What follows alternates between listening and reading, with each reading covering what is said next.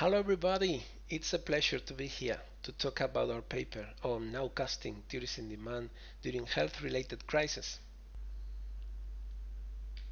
The methodology works with hurdles, so that the expected number of arrivals depends on a baseline series adjusted by the hurdles.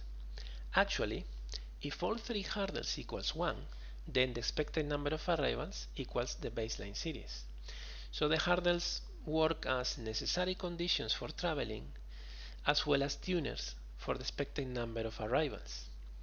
The hurdles are based on the market closure, shocks on any key determinants such as income, and the lack of confidence in traveling.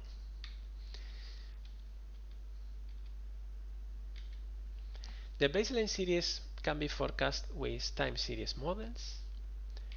The first hurdle depends on decisions rules taken by the government. They are usually based on the incidence rate of the epidemic, and this incidence rate can be forecast with SIR models.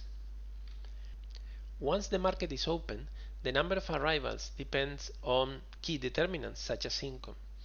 If the income has got any kind of shock, then we can tune the number of arrivals employing elasticities, and they can be estimated with multiplicative dummies that are introduced in a destination choice model that can be estimated with panel data. The third hurdle deals with the confidence effect. At the early stages of the epidemic, we don't have much information, so that we can base it on previous epidemic, and once we have information, we can model it with sensor panel data TOBIT models. This is all. Thank you very much. Bye bye.